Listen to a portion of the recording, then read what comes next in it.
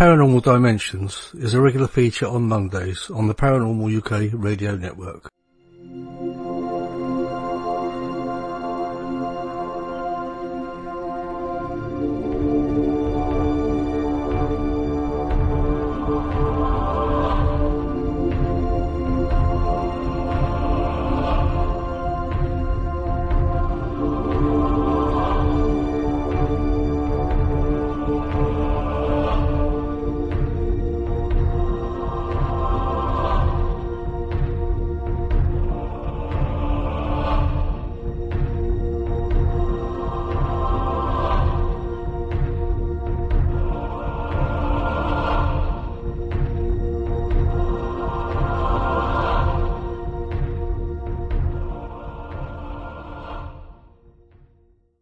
Welcome, I'm David Young and you're listening to Paranormal Dimensions on the Paranormal UK radio network, the UK's biggest paranormal network.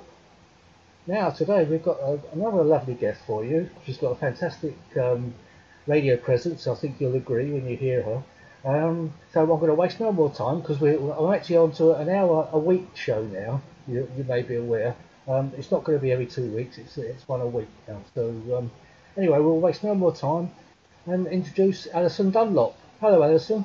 Hello, lovely to be here. Thank you for inviting me. Oh, it's a great pleasure. I mean, we've done a couple of shows before on your network, so it's only fair and wise to have you on this one because you know the drill and you've got a lot of experience in the paranormal anyway, haven't you? So, I do, yes. Well, I'm obviously I'm up in Scotland and I run SPI Scotland, Scottish Strange Phenomena Investigations in Scotland. It is. It was always known as SPI. Yeah, it's strange because you probably know that I had Malcolm on a couple of the show before last. Yes. Yeah, he kind of started things off in 1979, so going back quite a way. Yeah, it's because you actually are in Glasgow, aren't you? I mean, I am. Malcolm was down in Hastings, so you couldn't get much further apart from each other. But, I know. We really miss Malcolm up here. He has a great presence and energy for this kind of stuff, and he really. He did so well when he was up here, and then things when he left went very quiet in Scotland. And a few years back, I managed to find him again on Facebook. Facebook's a wonderful thing, and I'd kind of. It was like that, was it? You didn't I'd kind of moved away from the paranormal stuff, and I was doing my own thing. I started the Glasgow University Pagan Society, so I did that. Obviously, I had gone to uni by that point, and I was doing various other things. And then afterwards, a few things happened, synchronistically, you might say, and it kind of brought me kicking and screaming back to the paranormal subject. And I thought I really want to do investigations again. And I spoke to Malcolm, and with his blessing, he said, "Why don't you start up SPI again in Scotland?" So that was basically what I did. He was still doing SPI stuff down in England in Hastings. He does his talks and things like that. But up here it was very, very quiet as far as SPI were concerned. I mean, there's other things going on. There's other investigation teams and other groups and things like that. But I hadn't really found any in Glasgow. So apart from the SSPRs up here as well, the Scottish Society for Psychical Research. So I sometimes go to their meetings, which isn't very far away from me. But I think I just really wanted to do something for myself and start something off. That's understandable. I mean, and also Malcolm's such a lovely guy. I'm sure he gave you all the help you needed. Yeah, and I think that it was where I had started off with paranormal investigations was with SPI back in the 90s. And I'd done a few investigations with them, and I think I just really wanted to get back to that. So, and by that time I'd had experience with other groups, starting up other groups and organising things and running things, like running the Pagan Society, running events and such like. So, I had all the sort of skills there to do that again, and I wanted it to be in the paranormal. And of course, at the same time, I managed to get into. I was offered to do a radio show with a radio station in Eastern Bartonshire, and so I started doing EDX Files, Eastern Bartonshire radio, and that was fine. I did about 10 shows with them, and then I decided just to do my own podcast, ADX Files. So I didn't know that's how it did. So it was EDX and now it's ADX, isn't it? Yes, it is a little confusing, and I don't seem to be able to change that on the Facebook. The URL. I don't seem to be able to change that, but yes, it used to be EDX Files, which was Eastern Bartonshire, and it's now ADX Files, which is Alyson Dunlop. Yeah, that makes sense, doesn't it? It's actually it actually's got quite a good ring to it. Yeah, I think so. As I say, when this goes out, it's going to go. Well, you'll be listening to it anyway. But I'm going to be putting links on the page, because I've got a page that's Paranormal Dimensions, and I'll make links and all that to your conferences and anything I can find on you. Wonderful. All the dirty stuff. I'm sure there's lots as well. I'm sure there's nothing. There's nothing out there. As you say, things did kick off a bit a couple of years ago, but we're not going to go into any of that. But we became quite close. I know we've only sort of kind of briefly met a couple of times, haven't we? But we've come quite close over because of certain matters. But we're not going to go into those. We're not going to go into those matters, but it's I feel. As you say, though, you mentioned there. Yeah, very, very much so. And as you say there, you mentioned the conference. We met at the 2016 conference, and that's something that before that, now the year before was in Edinburgh. That was our first conference in 2015, and it's Malcolm, myself, and Ron Halliday, who's also another very seasoned investigator, researcher, author, lecturer in the paranormal and ufology. And the three of us put our heads together and we decided we were going to do a conference. And we'd been saying this for a few years beforehand, and then we just decided to get on with it and come on, what we're going to do here. So it has been so successful, and I think it was really what Scotland had been needing and and wanted. It's Scotland, I think sometimes Scottish speakers get a bit forgotten. It's like we are viewed as being a million miles away. And a lot of Scottish speakers don't get asked, and as a result, to speak at other conferences, as a result of that,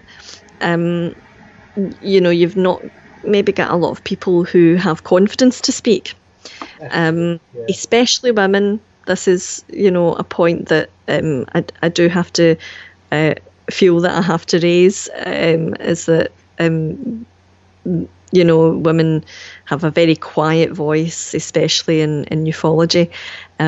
But with the Scottish conference, we are trying to promote Scottish speakers and more female speakers. It's taking time, slowly but surely. We'll get there, but we've got some great speakers again this year. Well, I've only been able to come up once, I know. I mean, I'd love to come up again at some point. I'm sure I will. But because when Peter Robbins came over, I just before anything all kicked off. But we won't go into all that. But you know that Peter Robbins was on my previous show, and he was a brilliant guest also. But I suppose really what we ought to do is really concentrate on you, isn't it? Really, because I understand you know a lot about angels and demons in particular. Yes, I'm kind of carving a bit of a niche for myself in the paranormal, as far as It's something that fascinates me because I don't really know too much about the you know the stories and things, but to actually speak to somebody that knows quite a bit about. I mean, kind of people might poo-poo angels and things like that, but the more I've heard about things like this, you hear such a lot about it. You know, you think, oh, there's probably something in this. But, well, I've had my own experiences with both, and people can, you know, take out of these stories what they wish and what you know what they can. But I've certainly had experiences that have been quite either quite terrifying or profound in some way. That I mean, I never for many years I never believed in or was really interested in anything like that. Maybe demons, just because I was a bit of a horror fan, but you know, not particularly into that subject. To me, it was a very Christian thing, and I was pagan for many years, so I didn't really look at that side of things. And it was only really when I started doing Reiki that in meditations, I would get angels coming to me. And I mean, obviously in Reiki you're doing healing, it's a type of healing. And you know, you're attuning to the life force energy around us. And you know, these beings, these energies are all part of that, and they were you know, they were revealing themselves to me in many ways. And then I realized that, you know, they were there to help if I wanted them to help. I read a little bit about them. I did call upon them on occasions, and they did come to my aid. So, you know, I over time began to realize that, yeah, these angelic beings are real. They are helpful, and they'll come to your aid if you ask them to. So, of course, I'd had my an earlier experience of a demonic nature, where I was attacked by an incubus, and I've told this story many times, but I'd woken up. You've got to tell it again because we've okay. All right then. So I had woken up, and I'd been having a nightmare. I went to waken my partner. I was unable to waken him. Turned round, and I turned round to waken him, but then I was flipped onto my back, and suddenly there was this male demon on top of me, pinning me down and trying to cut my neck with his cut my throat with his this one long fingernail. And he said to me, "You thought you could get away from me, didn't you?" As though that isn't terrifying enough, because I couldn't move at all at this point. I could move my eyes though, and I could see over in the corner this old woman, long scraggly hair, long white nightie, giggling into her hand, and she obviously thought all this was very funny. Later on, when I looked into all this stuff, I realised that she is the old hag, the nightmare, where the Mara, where we get the word nightmare from. And there's various versions of the incubus narrative, if you like. there's various characters involved in the narrative. So you've got this male adult demon, female adult demon, the succubus. You've got the Mara, the old woman, or the hag, because it's sometimes called old hag. And you've got this little troll-like, impish creature that sometimes appears on top of people. Sometimes it's the demons of a murderous nature, as it seemed to be with me. Sometimes it's of quite often it's of a sexual nature, which in this case it wasn't. But something that I have noticed with incubus attacks is that it quite often happens when there's problems in a relationship, or when somebody has psychological problems about relationships. Now, that's all that I've really observed as far as the... Well, it's not all I've observed, but it's one of the things that I've observed. I've observed that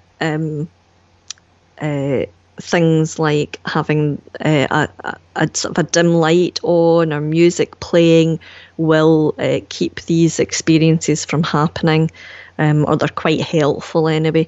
Keeping a window closed it seems to be helpful, but I don't know. The demons have and always have had some kind of double function. They tell you something. Everything that happens, every experience that happens to you tells you something. And, in ancient times they would have... do you remember Pazuzu in The Exorcist? Yeah. The demon in The Exorcist. Well, they would keep little statues in houses of Pazuzu, because he was a demon of the wind, and he was so powerful and so frightening to people that he was thought that he would keep away other demons. So in that guise, he was actually a good luck charm, as it were. So it's not unusual for demons to be able to do both good and bad. You got the idea why it would have attacked you? Well, I was in quite a troubled relationship at the time. I was quite... I think my voice, in inverted commas, was quite suppressed, I would say, and there was a lot of probably more like emotional abuse going on there.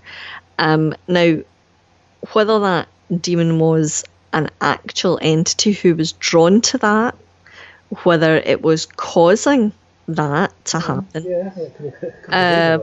there's so many reasons, and I always kept an open mind, and it kind of got to the point where I thought it doesn't really matter whether it was an entity or whether it was psychological phenomena. The fact is that it happened. I perceived it to happen, so it happened. The experience itself was real, and maybe there's something more that I should be looking at. In this, and there's lots of different things that have drawn me to want to become an exorcist, and that was probably the earliest experience that I'd had. Well, when you hear about the reptilian thing, when it's sort of like interdimensional, you do kind of get into that, don't you? You think maybe it's some sort of an interdimensional attack of some sort, Yeah, I mean, people have said that maybe these things are actually of a reptilian nature. Some people have said that they are jinn, as in DJINN, which is another possibility. I was going to go somewhere with that, and I can't remember now what it was. No, I'm easily thrown. Yeah, so that was my earliest experience of a demonic entity. Whatever. Scary. Yeah, it's terrifying because you can't move either. You can't fight it off. You can't run away. I know where I was going to go with this. So a fortnight later, or maybe it was a week later, the same things started to happen, but I managed to scream out this time, and my partner, who had been through the room, came in and switched on the light, and that was that. Came out of it. It could be that you're just seeing into another dimension, because there was this sort of, the veil has lifted, as it were. There was this sort of bluish colour, which I wonder whether that had anything to do with the third eye opening, and the colour that's associated with the third eye is this sort of bluish, purplish colour. Oh, right. Now, I'm sorry, I don't want to throw you off again. No, it's okay. I've got it in my head what I'm going to say. You might be able to answer this, because I've mentioned it before. When I was very, very young, I had a purple mist come into the room and swirling around the room. I mean, I can actually still remember it. Well, I've mentioned it before in a couple of other programmes. And it swirled around the room, and I was terrified by it. I was probably only 2, something like that. And I can remember my father coming in, and I'm pointing to this purple mist swirling around, and it swirled back out of the room and went. Did he see it? He didn't see it, no, it's just me. Now, I've always wondered what the hell that purple mist was, but you mentioning that blue and the purple mist, it kind of brought that back, you know? Yeah. Blue was it was always associated with the supernatural in Scotland. So it may well be that, if you were 2 at the time, children famously are able to see other things. They seem to be able to see into these other dimensions. Exactly, but I know I was in a cot with a side up. I can remember standing up in a cot with a side up. So I must have been around about 2, so something like that. But old enough to not speak, but in my own mind know what I'm saying, sort of thing, you know. Totally. Yeah. I mean, I would say because you were so young, you were able to see whatever it was that your father would see, and we, unless our brains had, and we do have this sort of, what would you say? It's like a safety catch, as it were, because otherwise there is so much around us. We would be quite overwhelmed by the amount of information our brains would have to take in if we were bombarded with that all the time. So as we get older, we kind of lose that sensitivity, I suppose. Or it's just that our brains start to develop the ability to block out certain things that would overwhelm our senses. So that's one thing, but I had always been looking at that experience from the point of view of the demonic. Now, 14 years later, I bumped into James Welsh, and he told me about his experiences seeing the UFOs coming up to the millennium, December 1999. And it wasn't until he handed me, train home that night, he handed me a photograph. I think it was an image on his phone, actually, that he had. And he said, it's not real. I've done it like a photoshopped in this UFO to show people where I saw it and what it looked like. And it was right above my flat in where I had had that experience in December 1999. Wow. So, I mean, I can't pinpoint dates, but I do know it was round about December 1999, and that, you know, it was the same time that James had seen this UFO above my flat that just imploded. It was just, he said it was like plasma, and it just imploded, and I think that was how he described it. So it made me think, oh, could there be a UFO, even stroke alien connection to this? You know, could it be that some kind of electromagnetic thing in the atmosphere has caused me to hallucinate? You know, I'm very open-minded about what it might have been. That's not to say that I don't believe in demons and angels, because I very much do, to make that clear. But for me, the personal experience, I know that in the scientific community, certainly, or the psychological community, just put it down to sleep paralysis, which is fine. And there was sleep it's the easy paralysis. answer, isn't it? You know. Well, you know, there was sleep paralysis, and that's absolutely true. What interests me is, why do people see the same thing? Is it something to do with the Jungian archetypes, which it may be, particularly like, you know, the Mara? You know, is it something like that? So, I mean, there's lots of different arguments, lots of different theories to explain away something like the incubus attack, but people see the same things. You know, they see these four particular characters in some form or another. That in itself I find quite fascinating. I had never heard of this experience till I had it. I didn't know anyone else who had it.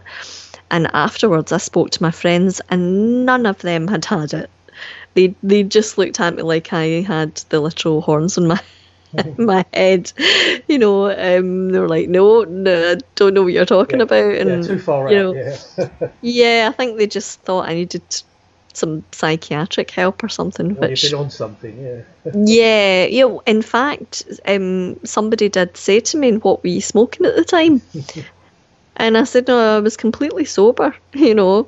I hadn't smoked or drank anything. So it certainly wasn't anything. I hadn't been influenced by anything like that. So that was my introduction to the world of the demonic. Well, I say it was my introduction. In actual fact, when I was 14, and before this, I used to watch the Hammer horror films with my dad when I was a little girl, and I mean, they're quite tame, really, but Christopher Lee is fantastic in them, and so I was at my grandfather's, and he was always going to like second-hand book sales and things like that, and he said, "You like horror, don't you?" I said, "Yeah, I do." He said, "Well, I picked this up. You might like it, you know, at the book sale." And he handed me The Exorcist. William Peter Blatty's The Exorcist. He hadn't read it himself. He had no idea what was in it. Yeah, it's heavier than Hammer horror. Handing this to his 14-year-old granddaughter. Yeah. Yeah, it wasn't quite Hammer horror. No, it wasn't quite. It wasn't at all. I mean, I read it and I'm like, oh my goodness. Yeah, I read that many years ago. It's a very heavy book. Yeah. It is. Well, I actually did enjoy it, and it didn't freak me out that much. But it's a fascinating book, though. It really is. It really is, but I did have to chuckle that it was my grandfather that gave me it, and he was none the wiser. And I never ever said to him, "Hey, that was some book." So that, I guess, was then my introduction to the demonic. But I was in my late 20s when I had that experience. So the book did not influence me to have, an experience like the incubus attack. Well, you wouldn't want it, would you? It's not something you invite. Oh, definitely not. No, no, you don't want something like that. It is utterly terrifying, and you are completely powerless under that, whatever that force is. You're completely powerless. Yeah. Had I known about the angels, then I might have asked for their help at that point, because I have done, as I said earlier on, I have invoked the angels to help, and they have done. One occasion was in a hospital, and it was the woman in the room next to me. She was an old woman. She was very, very sick. Her family had been called, and I saw them talking to the doctors outside the room, and they were very upset, and they were taking turns to go in and sit with her. At one point, there was nobody outside the room, and I looked up. Now, her room, I should say, was diagonally left to my room. So I looked up, and outside her door, there was this dark shadow. And I stopped. I was just like sitting there reading, and I looked up, and then this shadow began to move. It started to move towards her room. And I thought that, I just got, it wasn't just that I got the creeps. I really felt there was something quite evil about this dark shadow. So I closed my book, and I called out to the angels, Michael for protection and courage, and Raphael for healing, and asked them to, protect and guard and heal this old woman. And then I told the shadow that this woman was protected, and basically to do one, to leave her alone. And at that point, it started to move back from the door and disappear. The next day, the old woman was well enough to be moved into a ward. She had overnight had some kind of miraculous, maybe not recovery, but she certainly was. She was walking on her, she was able to walk on her own. She was able to walk like from the room into a ward. And so, obviously I don't know the ending to that, but I asked a nurse first of all, I said to the nurse, I've got this interest. Have you ever seen anything in the hospital? So I didn't tell her anything about the dark shadow. I didn't want them to give me a referral to a psychiatric unit or something like that. And she said, yes, there is something out there. We see it out the corner of our eye. Wow. We see this shadow out the corner of our eye, just going back and forward. And last week, there was an old man in the ward along to the right, and we heard the screams in the middle of the night. The nurses ran through. He said he was being dragged out the bed by his feet. They got him comfortable again, gave him a cup of tea, settled him down, and a little while later, one of the nurses went into the room. Her hand was up, putting something in a cupboard, and she just felt this other hand clamped down on her arm. And she was out of there very quickly, needless to say. Oh, wow. So there was, there had been something in there. Whether there's still, I don't think they're now used for wards. In fact, I think this was in the Western. I think it's actually been demolished now, which is, I think, quite good news, particularly for that ward.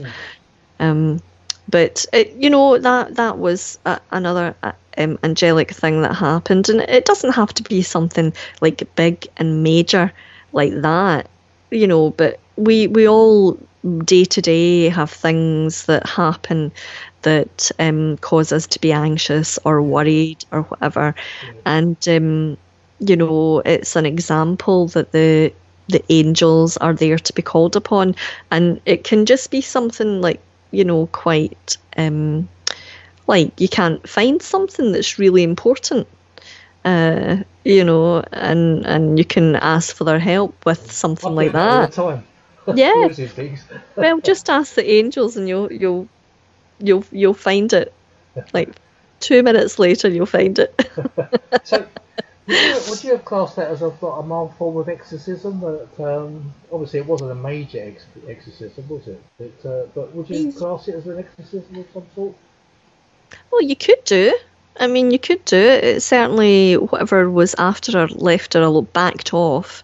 And I mean, of course, in exorcism, you invoke the angels as well as the saints and Mary and Jesus. These are all very, very powerful names and energies to take the, you know, to exorcise the evil entity from a person or from a home or whatever. So I guess in a way it was like maybe a mini exorcism. Yeah, that's what I kind of thought. Yeah, I guess so.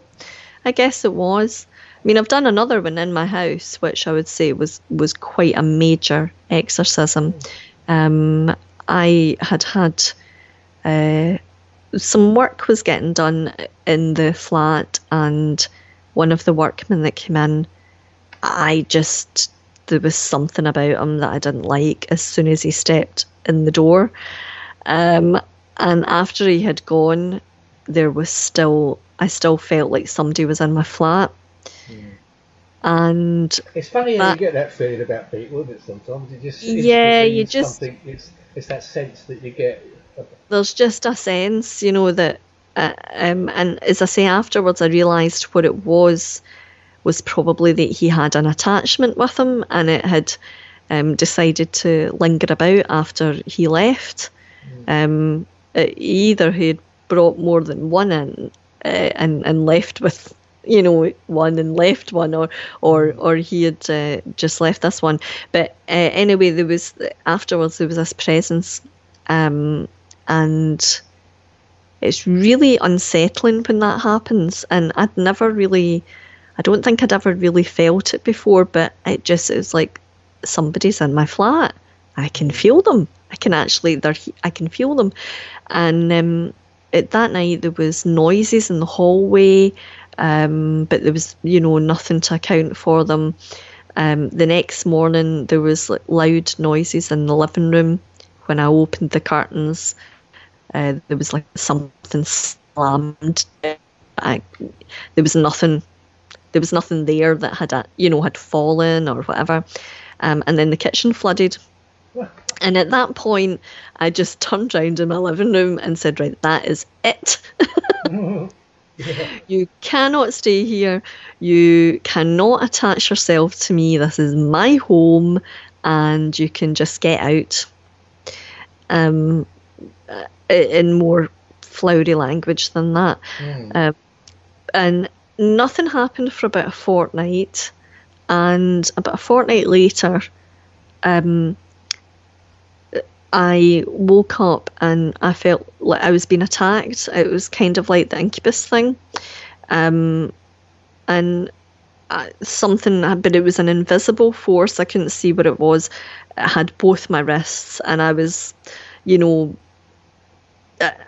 I was as strong as it, so I would say therefore that it probably was a human's, you know, spirit, if you like, perhaps, but it had a hold of me, and you know, I was shouting a few things at it and told it again to leave, and a fortnight again went past and nothing, and then there was noises in the walls. I woke up one night and the walls were shaking, the bed was shaking, and I thought, right, it's not getting the hint here that after all the things that I've said.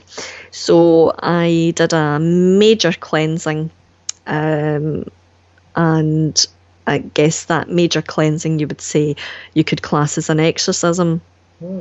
Because yes, it did. And one thing that happened though was the hailstones on the ceiling. It's a noise like, that's what it was like. It was like millions of hailstones on my living room ceiling. And I was looking up and I'm thinking, surely I'm not hallucinating this. It's like hailstones on glass or pebbles. Pebbles is probably a better way to describe it, like pebbles on glass. And I'm looking at my cats, and their eyes were just their heads looking up at the ceiling. So I thought, right, they can hear this as well. It stopped after a little while. But I did read that after exorcisms, things like that can happen. This and hailstones on the noise of hailstones on the ceiling was one of the things that I read about afterwards, not before, afterwards. At the time I was writing my talk for the conference for last year, it was on possession and exorcism, but I did need to keep taking breaks from it because the more that I would write, something would happen. So I had to be kind of careful. But do you think you were drawing something in by? I think obvious. It's kind of like talk of the devil. Oh yeah. And I think that sometimes can be the case. So I was very focused on what I was doing, and I don't know if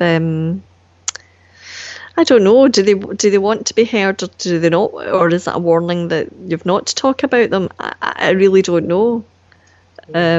It's difficult to say. However, this year my talk's on something a bit nicer. It's on apparitions of the Virgin Mary.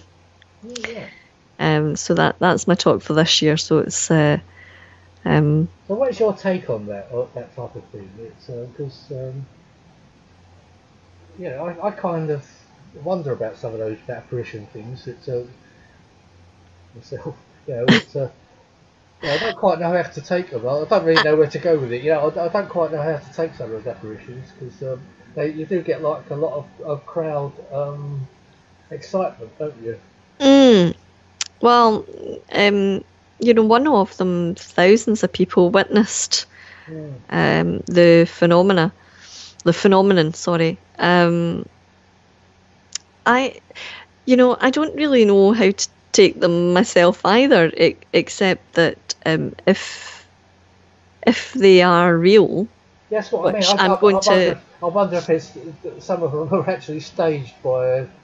I'm not saying the church, but staged by somebody to make a news story, or Well, I mean, I've wondered the same myself. Have these appearances been staged for a reason? Because they do. Well, was it Fatima? I think what happened. Now it was something to do with Russia, and I can't remember offhand just now, but it certainly seemed to ease a situation there. I don't, I've not started my talk yet, so I don't want to say too much because I've not really made up my mind yet what way I'm going to go with the talk. But I get where you're coming from with where they staged, or is it an actual thing? But then, when the world is in trouble, I think that then holier powers can step in and try to help. And so if it is a real thing, then perhaps that is just exactly what is happening. Yeah, well, it goes, that's right. It's I mean, talking about that, you're actually a deaconess now, aren't you? I Is am. the Valentinian Gnostic Church? Am I saying that right? It is, yeah, the Valentinian Gnostic Church. And I've got to hopefully admit, I've never heard of that before. It's there's probably some good reasons for you not having heard of that before. Valentinianism has never really been in this country until I guess David Parry, who was ordained by the Valentinians in Italy. So it's been more of a European thing, and they're also quite kind of, I don't want to say secret, because I don't really think that that's the right word to use, but they've historically been persecuted for their views, the Gnostics, as Valentinian was, and as Valentinus was. So I think that's probably the reason why you've not heard much about them. But Gnosticism, Gnosis is about wisdom, and it's about the wisdom of the inner messages of Christianity. What is the actual message of the Bible? You know, what is it symbolic, and you know what does the symbols, what do they represent, and how can they help us to develop as human beings? You know, I guess that's probably the simplest.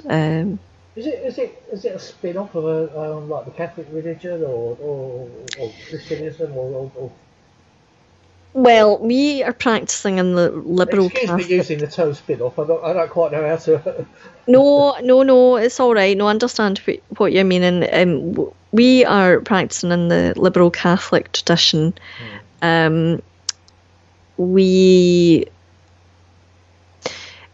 Catholicism was not the oldest form of Christianity, Roman Catholicism rather. It was actually Roman Catholicism that is this, you know, not the spin-off, but maybe the branches sort of one went one way, one went the other way. But we are trying to be as close to the original Christianity.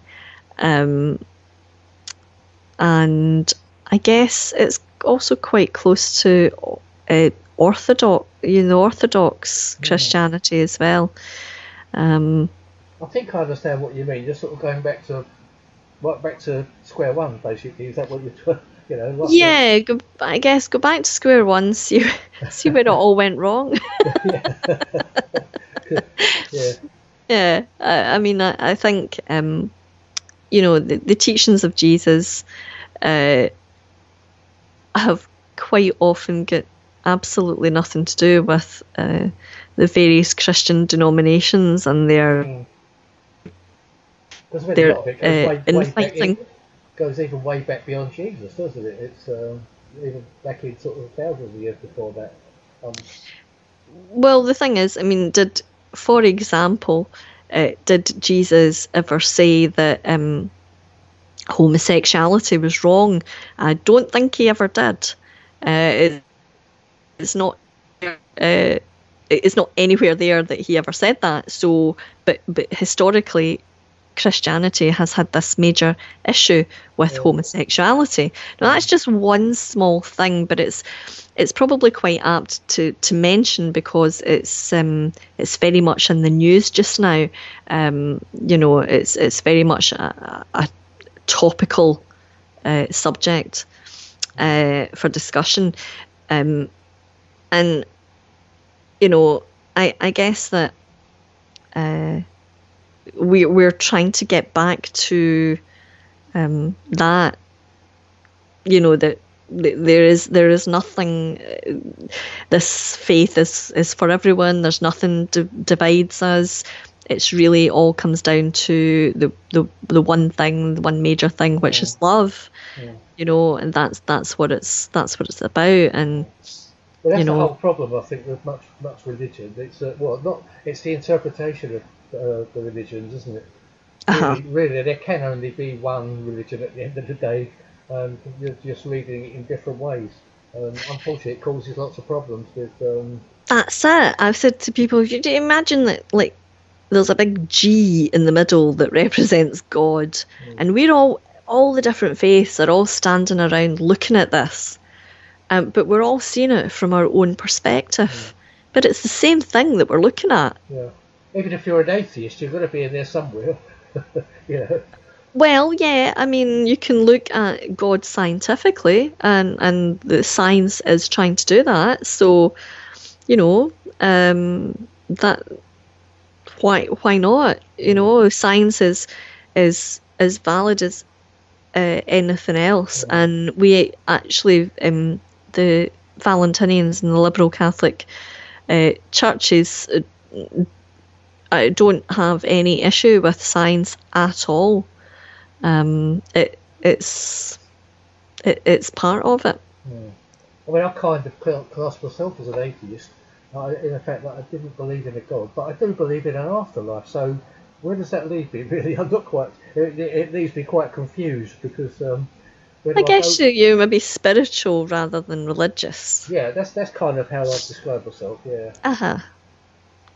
A lot of people are like that because we have become quite a secular society, but that in itself, I think, has caused a lot of problems too. You see a rise, for example, in mental illness and depression and things like that. Now, I don't have all the answers, and this is only a guess, but it wouldn't surprise me if the lack of spirituality and a lack of focus is unhelpful. Yeah, I do know what you're saying. A lot of people have just sort of left anything like that way behind. They don't even think about. Yeah, well, they're very bogged down in the mundane world, in the material world. And if they're very bogged down in that, and they don't think that there's anything else. Yeah, all they're interested in is the next pint or. Yeah, I mean, that would depress me. Yeah. If I didn't think, if I thought this, this was it, and I was in a terrible, terrible situation, that I would be quite depressed as well. But spirituality is a very individual thing, and I guess each person has to, find out what works for them. I think the one good thing about the Valentinian Gnostic Church is that you are very, how should I put it? You're free to explore spirituality and interpret. If it was the Bible, the Gnostic Gospels, or whatever, through your own eyes and what you get out of it personally. Obviously discussion groups and things like that help with. It's not about persuasion though; it's about putting ideas forward and saying, well, what can you get out of that? Yeah. So I think that's probably the best.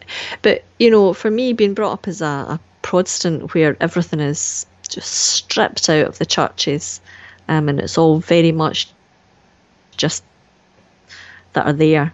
And there's a reason for that, and that's absolutely fine. But I felt that what worked for me was visual stimuli and ritual and things like that. These kind of, I don't know, they give me something that like Presbyterianism doesn't give me. So that's why I've ended up doing that. And it goes very, very much goes hand in hand with my pagan beliefs as well. I should also mention that that it doesn't preclude them, you know. Yeah, well, it's like I say, you're going right back to square one, aren't you? Kind of thing, because the pagan was where it was kind of all started, wasn't it? I guess so. Yeah, I guess so. I'm not an expert in paganism, I must say, but to me, it seems like it kind of branched out. All the religions kind of came from paganism. Yeah, well, I mean, pre all these, I mean, I suppose it depends what part of the world you were in, really. Yeah.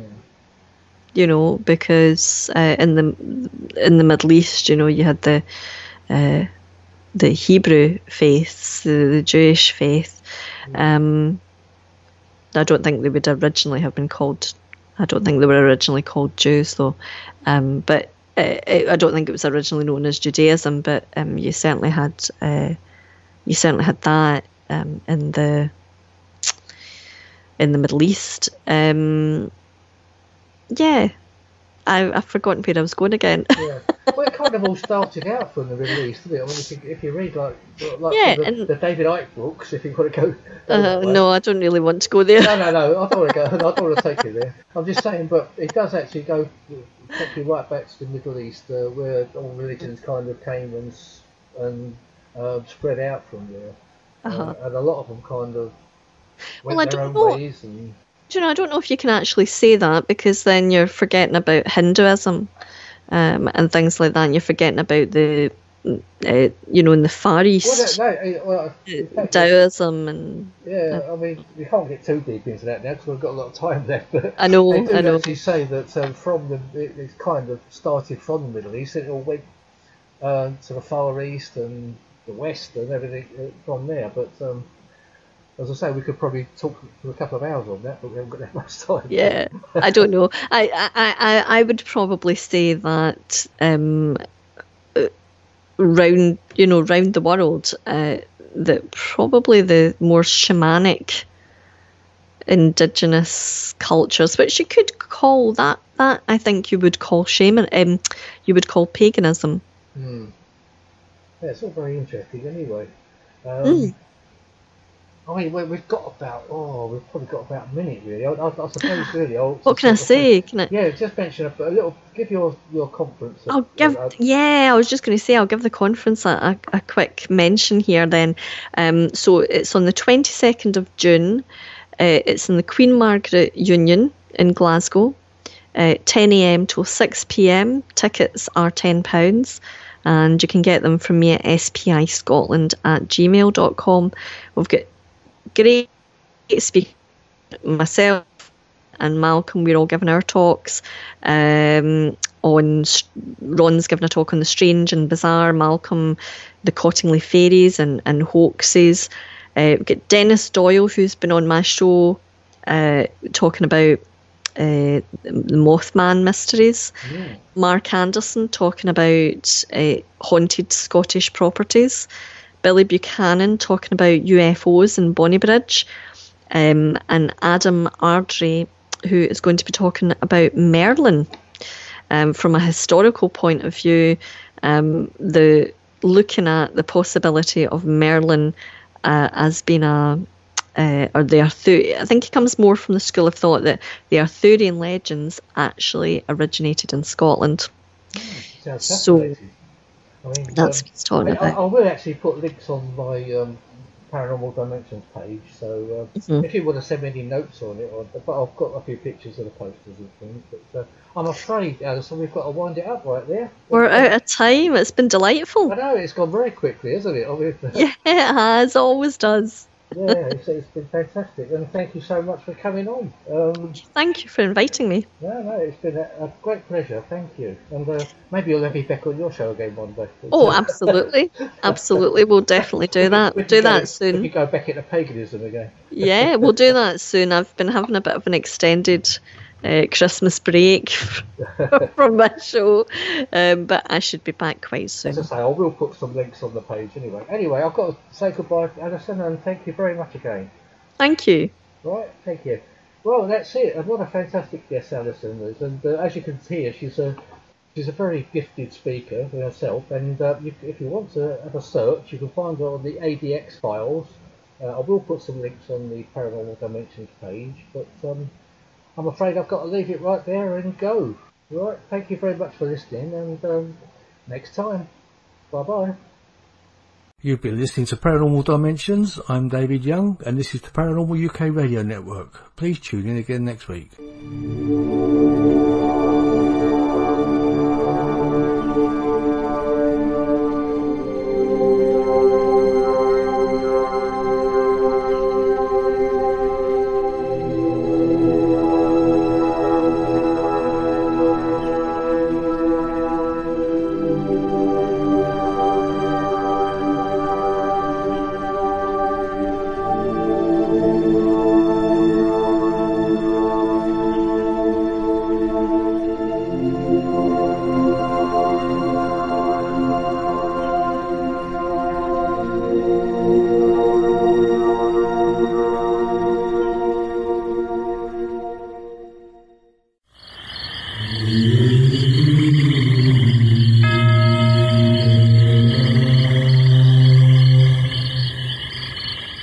Paranormal Dimensions is a regular feature on Mondays on the Paranormal UK Radio Network.